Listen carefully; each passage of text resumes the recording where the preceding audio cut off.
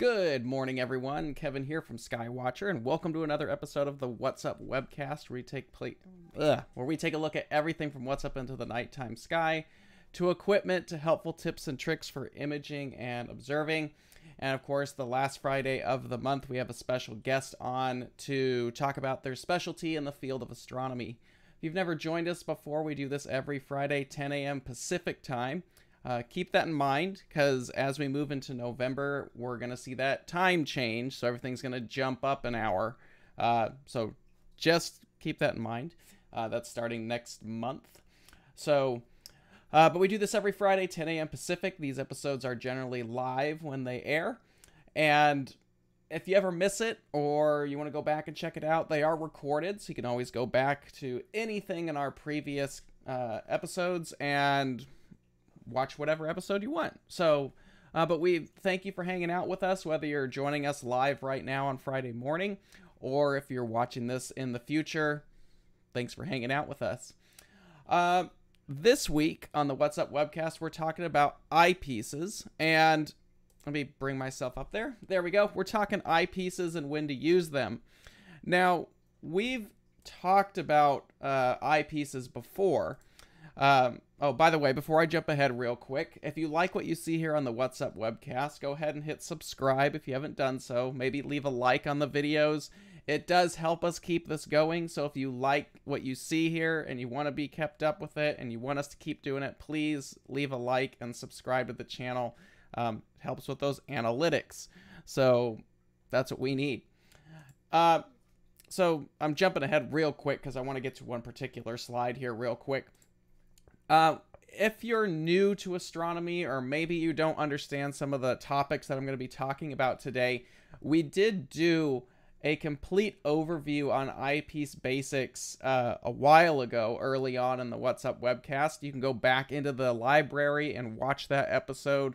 We go over Eyepiece designs and all kinds of terminology in there that we're going to be using in today's episode. So if you haven't seen that, or maybe you're not fully aware of some of the specifications and details we're talking about today, go ahead and check that out on that episode, or there's plenty of information online as well. So anyway, we did something like this for filters. We were talking about filter types and how they work and all that fun stuff, but we started getting questions on when should I use a particular filter, and we get that same question with eyepieces, which comes up a lot. What about this eyepiece? When should I use this eyepiece? What eyepiece should I get? So that's what we're going to dive into today. So if you need to go back and understand what the basics of eyepieces are, go ahead and check that previous episode. And we're going to get started. If you have any questions, I will do my best to answer those, or I'll probably get to them at the end. But let's get going. So as I said earlier, let's start with just the overview of eyepieces really quick, and then we'll jump into some of the uses for them.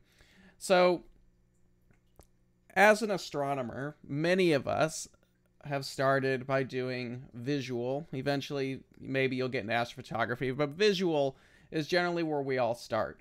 And right now, if you were to get a telescope and start adding accessories, eyepieces generally is the first thing that you're going to start with for expanding your equipment. And there's a ton of eyepieces on the market nowadays from many, many very reputable manufacturers as well. So it gets kind of confusing, especially if you're just getting started. Maybe you've got someone a telescope for the upcoming holiday season. By the way, if you haven't done that now, you should really think about getting that taken care of. But it can be confusing. So, or maybe this is your first year. Maybe you got a telescope over sometime this year. A lot of people got into it during the pandemic. So maybe you're looking to expand a lot of your equipment, and that's what we're talking about with eyepieces there. And there's a lot of different designs of eyepieces on the market. Of course, a lot of these telescopes, including our own, when you get them, you're probably going to get some real basic eyepieces that get the job done, but maybe you want to advance your equipment list a little bit more. But you can actually build your eyepiece kit to reflect on the type of observing that you do. And some designs are better than others for certain types of observing. And that's kind of what we want to do. Now, I will say this, because this is how I learned early on, is there are a wide range of eyepieces and a lot of different price brackets for eyepieces right now. And if you're looking at something right now and you know down the road you are going to want something higher end, and maybe you know that's what you really want deep down, and maybe if you saved a little longer you could get it, as opposed to buying something less expensive that's going to hold you off until you can get the higher end eyepiece. I will tell you right now from experience, and this is what I've told many other people, is eyepieces tend to stay with you as you switch through telescopes. So it's probably, I would actually recommend that building a good eyepiece set just from the get-go is a good investment for you, because you can buy lenses that might not meet your needs but will get you by, and maybe they're more budget friendly for you at the time. But you don't have to buy everything at once. You can add one here, add one there. And I'm not saying you have to dump a ton of money and go for the top tier stuff either, but buy something quality that you know is going to last you further down the observing road. Don't just buy the cheapest thing because it's going to fit what you need right now, because those eyepieces are a good investment as your observing advances. And as you switch through telescopes, those eyepieces will stick with you. So building a nice eyepiece set to have is a good thing to start with. But you're going to blow a lot more money buying a bunch of in the middle of the road stuff that you know probably isn't going to do what you want. And just save that money and just save up and wait a bit longer and then invest it into the lens that you know you really want. And that might take a while. And maybe that set you're looking for, maybe it's a ton of Ethos eyepieces. I don't know. Or maybe it's a big set of Explore Scientific eyepieces, or whatever it may be.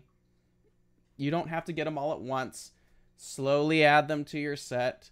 But, you know, make sure you're getting something good, because it's going to last you. Rant over. So some things to consider. Whoops, hit the button. Number one is, what telescope are you going to use? Now, most eyepieces nowadays are very universal, and you can use them on a wide variety of things. As far as barrel sizes go, you can pretty much, there are basically two types of barrel sizes. There's 1.25" and there's 2" Those are fairly universal throughout all the different eyepiece manufacturers at this point. So as long as your telescope can handle that, you're all set. So pay attention to the focuser that you're going to use. But what telescope are you using is a big thing to consider. You know, faster optics are going to be more difficult on certain eyepieces, especially if you're using like a Newtonian or a Dobsonian that's like f5 or faster. There are some eyepieces that, quite honestly, just get shredded as you step out towards the edge of the field of view, because those faster optics really play hard on some of the eyepieces, especially maybe less expensive eyepieces that don't quite have the edge correction that some of the bigger, more advanced eyepieces do. So that's something to consider. Now, if you have a slower scope, maybe you're using like a Mac or a Schmidt-Cassegrain, or maybe you have a Dobsonian that's like f6 or slower, they're more forgiving. But faster optics, which a lot of people like doing right now, especially if you're a Dobsonian owner, they tend to demand a little bit higher quality optical system when it comes to an eyepiece. Another thing, if you're using a coma corrector, a lot of things when you're talking about eyepieces, especially on faster optics, are really, really going to come into play on the Dobsonian owner, because a lot of those telescopes are f5 or faster. That's kind of just the default. And especially in this modern era of Dobsonians, where now f4 is kind of the starting point. Now you've got some more to consider, and a coma corrector is going to help with some of that too. But those faster optics, maybe you're in the more affordable Dobsonian range. Maybe you've got one of our, I don't know, 10-inch, 12-inch Dobs. Those are f4.7 and f4.9. That's still fairly fast, so it can be a little bit more demanding on the eyepiece. A big one is, do you wear glasses? If you wear glasses, especially if you're observing with the glasses on, you're probably going to need something that's got better eye relief on it. And it's the same thing if you're going to be doing outreach. I do a ton of outreach. Well, now that we're getting out of the COVID era, things are starting to open up a little bit more. But having an eyepiece that has good eye relief can make that better for glasses, glass wearers, or outreach. It's just a bigger lens for you to look through. And again, this is one of those things where if you're not familiar with what that is, going back to our eyepiece basics video would be helpful. But basically what eye relief is the distance the eye can be in order to achieve the full viewing angle of the eyepiece. Eyepieces that have longer eye relief are better for those who wear glasses because that distance is further. And the eye relief generally does reduce as the focal length of the eyepiece gets shorter. So higher magnification eyepieces generally have lower eye relief on them. If you are someone who does wear glasses, or you're looking for longer eye relief eyepieces, a lot of companies do promote those particular type of specifications. You're going to want something that's probably 15 millimeters to 20 millimeters of eye relief. There's not a lot out there that's longer than 20 millimeter of eye relief. Some of the ones that come to mind with nice eye relief on them, and this is just off the top of my head, I'm probably going to leave some of them out. The Celestron XL LX eyepieces are fantastic for the money. The Teleview Delight and Delos eyepieces. The Delos eyepieces are one of my favorite sets. I know Explore Scientific's got some out, but there's a ton of them out there. So, but if you are wearing glasses and you need something with longer eye relief, look at the specifications, maybe talk to the manufacturer. You're looking for something about 15 millimeters or longer for that. So take a look at it. There's plenty of options out there on the market. Lastly, you're probably gonna, well, not lastly, I've got a little bit more on it. It's the type of viewing that you're going to be doing. Are you doing the planets, the sun, deep sky? A lot of modern day eyepieces that are coming out are very, very flexible and universal for different types of observing. But I have found, particularly if you like doing planets and the sun, and maybe some, if you're trying to squeeze out every ounce of light from your telescope, there are certain eyepiece designs that might be more beneficial for that particular type of use. So there's dozens of eyepieces as far as design goes. You can look them up. There are tons of different designs out there.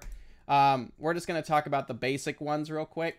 Kellner, that's a 3-element design. The apparent field of view on these is fairly small in comparison to today's eyepieces. It's about 40-degree apparent field of view, so you don't really get that spacewalk effect. These are included in a lot of mass-produced stuff, including us at Skywatcher. A lot of our basic telescopes include them, like the Heritage. We use our super eyepieces. These are a reverse Kellner design, so the doublet is on bottom with the singlet on top. But there's a lot of companies that will provide a very basic eyepiece, and a Kellner design, because of how simplistic it is. There's only 3 elements in there. You know, we use it. They're nice little eyepieces. They're very basic. There's not a lot of high-end Kellners at this point, so I wouldn't say they're horrible eyepieces. They're not bad. Obviously, there's always going to be something better out there, especially when an eyepiece costs, you know, $30 or something like that. It's a very cheap eyepiece to produce, but they're generally decent quality. So they definitely do the job. They're going to give you the magnification that you need, and they're going to let you get started observing and probably give you a lot of nice nights out with your telescope.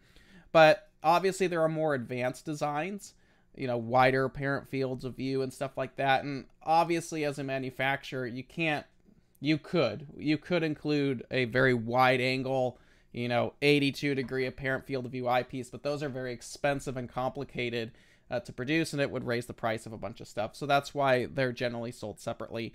But a Kellner design is a nice eyepiece design to get started. They're fairly sharp. They're going to give you some nice images in your telescope, and they get the ball rolling. So nothing wrong with a Kellner. Another one that's pretty popular, you don't see them too often anymore, are the orthoscopics. Botter has made, I think they still do, Botter and Takahashi right now are probably the only two that are still making really high quality orthoscopic eyepieces. It's a 4-element design. It's very sharp on axis. They're not super great at the edge, but that's not what they're about. A lot of orthoscopic eyepieces are very simplistic design. Like I said, they're sharp on axis, and there's a lot of very reputable ones that have come out in the past. This is a Zeiss Gina Aus 6mm ortho. Very sharp eyepiece. Zeiss is probably one of the top optical manufacturers in the world. They made several sets of orthoscopics in the past. Many of them are highly sought after eyepieces, and still, for as tiny as they are very expensive for what they are. So more of a collector thing, but the nice thing about it is they're very sharp on axis. So if you're doing something small, and we're kind of gonna go over this in a minute, so I don't want to jump too far ahead, but the orthoscopics are very popular. Botter makes a set right now. Takahashi makes a set right now. And then a lot of the other stuff, you don't find them anymore. See, Celestron has a very nice set, the old style volcano tops, but you don't find a lot of modern day orthos anymore. It's just the demand has shifted to more exotic eyepieces. Monocentrics. These are, you don't find them too often. There are a couple of not mass-produced companies, but there are a couple kind of second-tier companies, and I don't mean second-tier as quality. I mean, you don't hear about them too much. But the monocentric eyepiece has really been a staple for extremely sharp on-axis images, very high contrast, very simplistic design, 3 elements, and I believe they're cemented together. There's no air gap in between there. I had one of the better known ones, the TMB Super Monocentrics. These are very similar to the high-end Zeiss eyepieces. This thing is crazy sharp, but you can see just how tiny that eye lens is. The eye relief on this is non-existent. You are up on that thing to take a look at it. But it was exceptionally sharp on planets because of that simplistic design. Now, Plossls are probably the most abundant design on the market nowadays, just because that the basic Plossl design is a good quality. It gives you a wider apparent field of view. It has better edge correction than some of the other eyepieces that were available. It's kind of a cost-effective, but yet it's a cost-effective design, but it provides a nice field.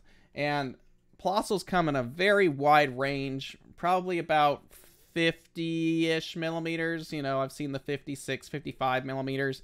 There's the 40s, like what Celestron's made. And but Plossl, everyone owns a Plossl at some point. Some of the higher end, more quality telescopes will ship with Plossls, It's just a better design, and just provides a sharper field in comparison to the other basic designs there. But they're all over the place. Fairly affordable eyepiece, but still gives you good quality. So with that being said, let's kind of backtrack a little bit. So a lot of the eyepieces we've just talked about are very minimalistic eyepieces. They're not crazy wide apparent fields. They don't have long eye reliefs. Very minimal optical designs, 4 elements at the max. A lot of these are nice because they have, if you get a higher quality version of them, of that particular design, they're generally very high in contrast, and they have low light scatter, because every time you put a piece of glass in the system there, it's one more element that the light has to go through. A lot of these eyepieces are very sharp on axis. We talked about the monocentric design. We talked about the orthos. So those are great for smaller targets that are going to be at the center of the field of view. If you are into planets or observing the sun, that's something to think about. Many of these, they don't have great edge correction, so you're talking about mostly for slower optics, or you're going to be doing more high power viewing. And of course, eye relief on these there is no eye relief practically on these. You're looking at it. So uses, this is what I was trying to get to, this slide. If you are into planetary and lunar, and maybe you're really hardcore into binary stars, like real into it, you're trying to squeeze every ounce of performance from that telescope, something like a really nice ortho, or a really nice, let me just make this bigger here real quick. A real nice ortho, or a monocentric eyepiece. If you're looking for the top tier stuff, that's really what's going to give it to you. And you're probably going to be, you're not going to notice a lot of difference, but when the seeing is there, you're probably going to get something out of it. But this is really if you're looking to maximize it. Now, I don't really use monocentrics and orthos anymore. I don't do that type of observing, so it doesn't benefit me too much, but I'm really into solar. Love looking at the sun, particularly with hydrogen alpha filters. And something like that, a nice plossel is really all you need, because inside of a solar telescope, like a hydrogen alpha telescope, something like a LUNT, or using a Daystar, there's a lot of light that's passing through them. And there's a lot of reflections that are going inside of there that they work really hard to reduce. And I find if you're looking for the best performance on like a hydrogen alpha solar telescope, a basic plossel goes a long way. You don't need something big and exotic when you're doing solar. It actually would be better if you go something basic. That's why I have this 40 plossel. I think they're like $50 new. They're really nothing special, but they do a heck of a job for H-alpha viewing because of how simple they are. You know, of course, I've done it with my 31 Nagler before and 41 Panoptic. They do a nice job, but I find the view, particularly when you're doing hydrogen alpha, basic plossel goes a long way. That simplistic eyepiece design does a very nice job. So you don't always need something big and exotic inside of that system. You just need something that's going to get the job done. So a nice plossel will go a long way for that. But if you are really into planetary, lunar, binary stars, or maybe you're doing deep sky, there's a very well-known deep sky observer by the name of Alvin Huey. He lives in Northern California. He's really into observing like ultra faint galaxy clusters. He likes to use a lot of these monocentric and ortho eyepieces because of their simplistic design and squeezing that light out of the telescope, particularly with large aperture. I think he's using like a 22 or 30-inch Dob. So it's just a way of getting every ounce out of the telescope when the seeing allows.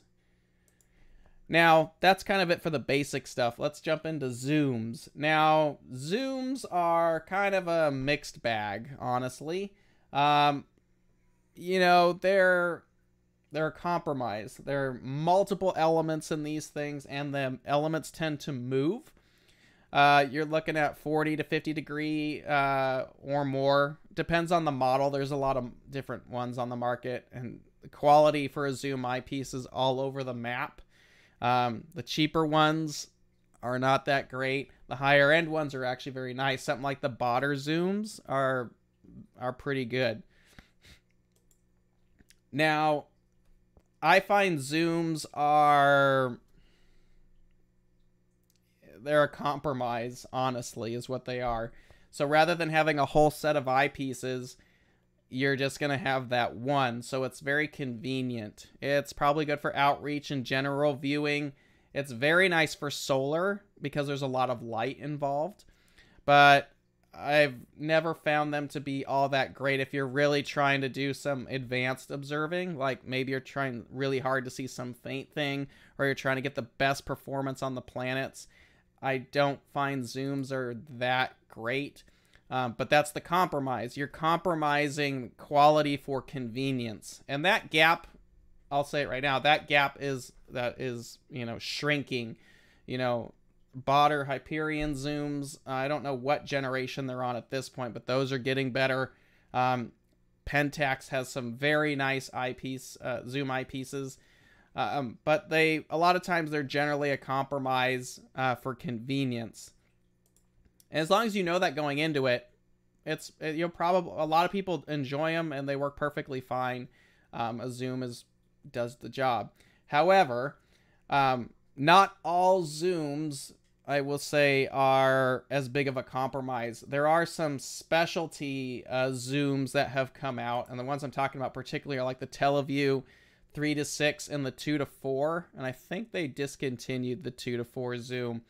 But there are some specialized zoom eyepieces that might not have as wide a range as some of the other ones out there, and the quality is a bit better on them, but you do pay for them. So the Teleview zooms are a little bit more of a specialty. The thing I like about the Teleview zooms is a lot of times, you know, when you're doing high power viewing, I'm not a big fan of Barlow's. I feel like they do hinder the view a little bit. I would much rather just have the eyepiece that gives you the focal length.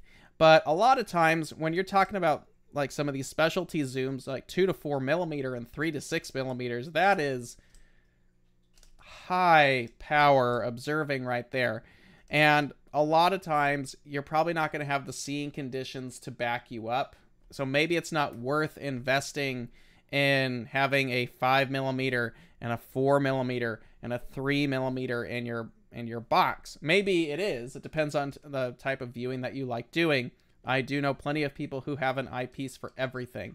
But the 3 to 6 zoom is very nice because when the seeing does allow, you can actually pop that in there, maybe 6 millimeters, and then you can kind of ratchet it up to give you the particular focal length that you want. So they're nice to have. It's very convenient. I use this one actually for optical testing. It's a good star test eyepiece because it's easier to get the get everything in the 6 millimeter field, and then we can ratchet it up to 3 millimeter and do a star test with it. So that's why we have one of these. Works really well. Someone in the comments did mention that zooms have a fairly small field, and that is true. So that's kind of another compromise there. A zoom is always going to be, for the most part, a compromise because you're getting convenience, but because you have moving optics and all this extra stuff, that can, you know, always change things. Now, let's get to the bread and butter of everything nowadays. Wide angle eyepieces are pretty much where it's at across the board. That's what the market wants right now. That's why you don't see a lot of the ortho and monocentrics and any of that anymore, because the quality of these wide angle eyepieces has gotten exceptionally good to where coatings and polishing technology and stuff like that is allowing us to get major transmission and contrast and all kinds of stuff on these, spacewalk like eyepieces, but you're still able to get, pull all that out of your telescope. Now, when I mean wide angle, I'm generally referring to like 68 degrees or bigger on the apparent field of view. The biggest one I know is the Explore Scientific 9mm 120 degree eyepiece. It's almost like you're looking backwards behind you at that point. I've had one. The thing is a freaking grenade. It's huge. So make sure you've got a telescope that can handle it. But a lot of modern day wide angle stuff is 68 to 120 degree plus. And there's a great range of these across the market nowadays. Pretty much everyone makes some variant of wide angle eyepiece. And what I mean by wide angle is it's giving you that spacewalk effect. So when you look through it, it's almost like the telescope disappears. You can like move your eye around. It's like looking out of a porthole in a spaceship or something like that. And the nice thing about wide angle is it doesn't just mean it's low power anymore. It's not like a 41, panoptic where, yeah, it's wide angle because it's low power. It's not like that anymore. You can get wide angle eyepieces at 3mm focal lengths that give you that wide field of view, apparent field of view. So quality has gotten very, very good from multiple manufacturers over the years. Now, here's an example of that. Here's a 20mm Plössl and a 21mm Ethos. Now, I know they're not exactly the same focal length, but they're 1mm difference. It's not big enough to make a major difference in what we're viewing. But here's the Andromeda Galaxy. I put this on, I think it's a 1500mm telescope, just for example, focal length. And pretty much the same magnification. You're looking at a small section of Andromeda, or you're looking at almost the whole thing with that 100 degree apparent field of view. So same magnification, much wider field. So that's what I mean by wide angle eyepieces. So you can still get that high magnification, but you're going to get that extra field. So it's kind of nice to have it. I know people are talking about it. Yes, these eyepieces are more expensive. You're talking about, lots of glass inside of these things. It takes time to design them, engineer them, and polish all of that together. So they are going to be more expensive, but that's going to give you the quality that you're looking for at that point. I'm not saying you have to go to the top tier, but even the more basic eyepieces, you're probably looking at $100 and something per lens. So that's kind of where it's at. Now, these are very popular for deep sky observing because you are getting that spacewalk, that wide field look. Provides a very wide apparent field of view. So you can kind of just cruise around the nighttime sky. Higher end options are probably going to be better for faster optics. Now, if you're really into Dobsonians, you'll know that a lot of things nowadays are getting faster. F4, f3.5, f3.6, f3.3, f2.8, some of these crazy fast custom Dobs are getting really, really fast. And those particular types of optics just shred apart some of the cheaper lenses. They're not designed to handle that speed. So something like these 100 degree eyepieces, obviously the technology was there to give you a wider apparent field of view, which is nice, but they're actually very well corrected on the edge. So something like a modern day 82, modern day eyepieces are going to have better edge correction on them. So if you are using it on like a fast refractor or a fast Dobsonian, you're going to find that while not perfect, they are going to be a lot better than something a little bit more basic because they have that better edge correction in there. So kind of worth something to take a look at if you're in that particular area of telescope. But, you know, again, that's just kind of knowing that your particular equipment setup. But if you are using something that's fast like that, you know, investing in some good eyepieces is probably going to be worth it. But at that point, you've got a telescope that's a couple $1,000s, so some eyepieces to back that up is probably worth the investment of that. So, but do your research, make sure you know what you're looking for at that point.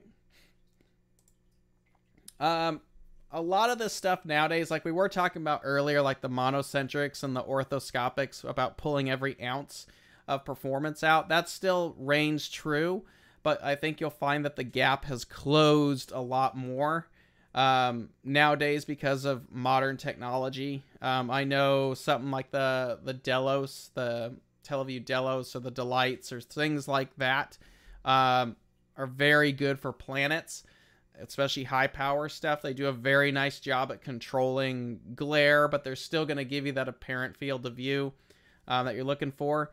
I know someone said in the chat there that the Ethos 3.7 and 4.7, when seeing allows, and this isn't even the eyepiece's fault, it's when the seeing actually supports that type of magnification, which is another thing you have to pay attention to, especially when you're doing high power viewing, is those are really going to give you that capability on that, but it's all going to be dictated by how good the seeing is. I've had numerous people come in and state, my telescope's not giving me a great image. Well, it's probably because the seeing isn't supporting it, especially if you're pushing magnification too high. So, you know, give yourself some time to work with that. And then, of course, you definitely want to have that eye relief in mind. I know a lot of people wear glasses with this. So something, I have some friends in the group that I work with, you know, I like using the Ethos eyepieces, 17 millimeter, my personal favorite. These eyepieces, as well as the other 100-degree eyepieces on the market, they don't have the best eye relief to take the advantage of the full 100-degree field. So that's something you want to think about when you're looking at some of these ultra wide eyepieces, like the Ethos or the Explore Scientific 100s or anything of that nature. If you're really in need of a long eye relief, those eyepieces probably aren't going to provide what you're looking for. So you're going to probably have to step down to something like the 82 degrees. They might be able a little bit easier, maybe even further down to something like a 70 or a 68 degree. But it's something that you want to pay attention to when you're looking at these ultra wide eyepieces. They're probably not going to, it's a compromise. You're getting a lot of that field again, but you're not getting the eye relief that you want. You can't have it both ways and try to fit it into today's existing barrels. So again, if you're looking at ultra wide stuff like this, your eye relief will be limited on that. So if eye relief is a big deal for you, please pay attention to that, because you're going to be looking at that. So honestly, anything on the market nowadays is actually going to work for nice viewing. It really comes down to when the seeing is there and when you're trying to pull everything out of there. That's when you really want to maximize it. So pay attention to that. I want to do high power viewing of planets, the moon. Look for eyepieces that are going to be able to support that and really give you the good contrast and transmission of light through there that you're looking for. So a lot of the modern day eyepieces are going to be good with that. So it's a very personal choice on what you're trying to build there. But just make sure whatever your set's going to be is going to work for what you want to do. You're the person paying for it. You're the person using it. Make sure it's going to do what you want it to do ultimately. But do pay attention to the specs, especially with eye relief. If you don't need all that field of view, and especially if you're on like a telescope that's on a go-to mount or something that's tracking, maybe you don't need 100-degree field of view. You could probably step down and go to something like an 82 or a 72 and get some more eye relief out of it. And that kind of viewing is going to work for you. That kind of eyepiece might work better for the type of viewing that you're going to be doing. It'd be more comfortable, especially if you're wearing glasses at that point. So we are getting to the end of the webcast here. This one we went through this a bit faster than I thought we would, but we do have some time for questions really quick. So let me just dig through some of these real quick. First question, is there an eyepiece that works best with eyepiece projection, especially with cell phones of planets? So the best at the moment of this recording, so if you're watching this in the future, the best eyepiece or the best phone adapter for a cell phone, in my opinion, is the Celestron XYZ adapter. Because of how it can adjust. It's got a clamp on that. That one is the best. But the clamp on that can only go so wide. So you're probably going to want to pay attention. I don't know what the specifications on that clamp are. You're going to have to talk to Celestron about that. But I know if you're using something ridiculous, like the Holy Hand Grenade, or something similar. I know a lot of these 30 millimeter 82-degree eyepieces are, you know, big. I mean, this thing is almost 70 millimeters, you know, wide. The clamp's not going to work on that. So you're probably going to be looking at something like a Plossl or something that's got that smaller outer housing. You know, maybe some of the 68-degree field 1.25" eyepieces on the market are probably the biggest that you can use, but those will work. But yeah, probably a basic eyepiece. The Celestron XL-LX eyepieces would probably be good because they have that longer eye relief. So those would be nice as well. And they're small enough as far as the housing of the eyepiece to where that clamp can actually clamp down. So you want to double check on that. As far as like actual eyepiece projection, if you're using one of those at this point, like with a camera, you're probably limited to Plossls because that eyepiece projection isn't, those adapters aren't that big. They're not going to be able to mount to something like a modern day wide field eyepiece. So something to take a look at if you're looking for. But let's see, is there any other ones? Sorry, feather touch focuser and simple eyepiece. Yeah, so just to rattle some off real quick, some of the best eyepiece lines out there today is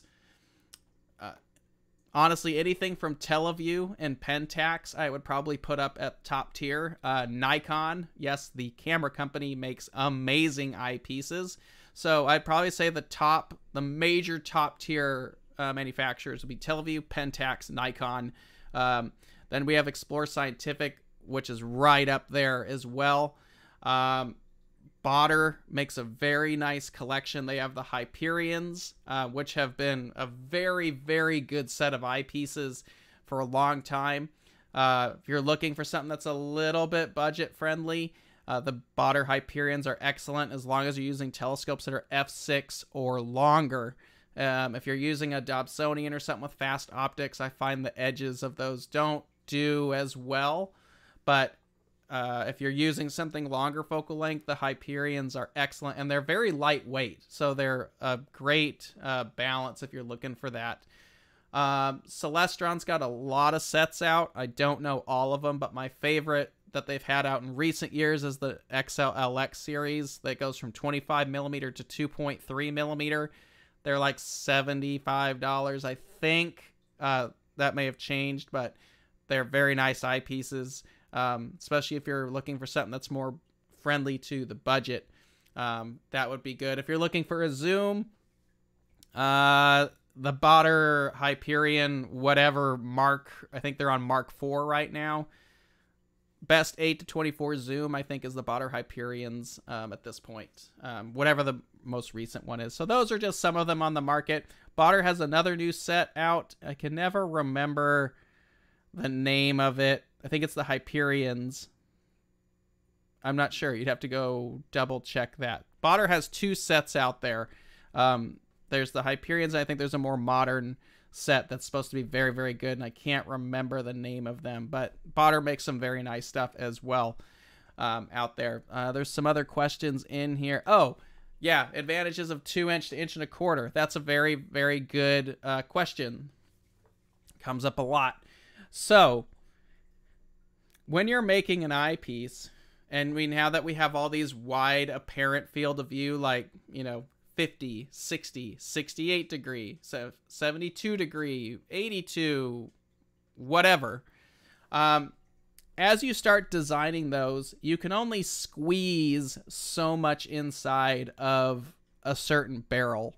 So for 1.25 inch eyepieces, the limitation is 68 degrees is the largest apparent field of view that you can squeeze into a barrel, and the lowest power that can be done at is about 24 millimeter focal length. Of course, this is a 40. You can go lower on an 1.25 inch at that point by going to a 40 millimeter eyepiece, but it has like a 50 or 52 degree apparent field of view. So you have limitations at the 1.25 inch barrel size, so you'd have to go to something larger. So if you want to come up with something like a 30 or 31 in this case, 82 degree field of view, you've got to go bigger. And this is actually the limit. This guy right here is the limit of how much can be squeezed in a 2-inch barrel. You can see all that glass in there. There is no more room to put that inside of an 1.25 inch barrel. And that's just the limitations of each barrel size. So there's the only major advantage between 1.25 and 2-inch is the optical design that can be done in those barrels. If you're just looking for magnification, a 20 millimeter 100 degree field eyepiece is going to give you the same magnification as a 20 millimeter Plössl, whatever that is. They're going to be the same, but how much space you have around is going to be different. So a 20 millimeter Plössl can be done in an 1.25 inch barrel. There's no need to make a 2-inch version of it because you're just kind of wasting materials. Or if you want to have that wider apparent field of view, you got to step up to a 2-inch. So it really just comes out to the design of the eyepiece optically. That's going to dictate what barrel size it is. A 2-inch is just going to give you more room to work with as an eyepiece designer. But from a user perspective, the only major difference that we get is how much space do you want to have around it. So that's kind of the difference between that. Best zoom eyepiece, I said that earlier. Botter Hyperions, I think, are the best ones on the market. Pentax makes a zoom as well, but I think the best one for astronomy purposes across the board, a lot of people would agree that Botter Hyperions are very, very nice. Let's see. Are very wide field EPs needed for binoviewer or binoculars? Well, most binoviewers on the market are 1.25 inch, only have 1.25 inch. There's one binoviewer that I know that is 2-inch, and I've used that one, but you are limited still by the barrel size of the outer housing. I think my buddy uses two 22 Teleview Nagler Type 4s in that. You couldn't put two 31 Naglers next to each other because your eye, it overlaps. You couldn't get your eyes close enough for the most part unless your eyes are far apart. But a lot of times most binoviewers are going to be 1.25 inch format, so you're going to be limited to whatever that's going to be. Like low power, probably looking at like 32 Plössls, or maybe like a 24 68 degree eyepiece, like a Teleview Panoptic 24, or Explore Scientific makes a 24 68 that's really nice. Those would work in a binoviewer. You don't have to have the wide eyepieces. It's kind of just personal taste at that point. But a lot of the stuff on the market nowadays is that wider field of view. But if you're doing something like the sun, a pair of like 32 or 25 Plössls would be perfectly fine for the sun. You wouldn't need any of the, exotic stuff to make that happen. Let's see. Is there any other stuff floating out there? I think that's it. Well, that puts us right about 10:50. So, if you guys have any other questions, now's the time to throw them into the mix. Other than that, that's pretty much it for this week's episode. Let me pop back over here so we can see what's going on. Like I said earlier, if you like what you see here on the channel, please go ahead and subscribe. Leave a like on a video. If you have any questions or comments, or maybe you want us to do a particular topic for a video, go ahead and email that to info@skywatcherusa.com.